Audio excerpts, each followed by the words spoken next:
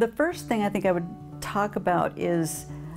how many steps it takes for an item to get on the test, and how it's not just you write an item and throw it up there and the kids take the test, how it's really focused on making sure that they are aligned to the standards and that they do test exactly what the kids are taught, if they're taught to the standards. Once they're written, having multiple people look at them and bear in mind the accessibility issues, the bias and sensitivity, alignment to the standards, and that it's a whole group that does this, so it's not just one person's opinion. After they're done here, they would go on to a field test, and they would take the results from the field test and do a review of the item again after that, incorporating all of the data they get from the field test,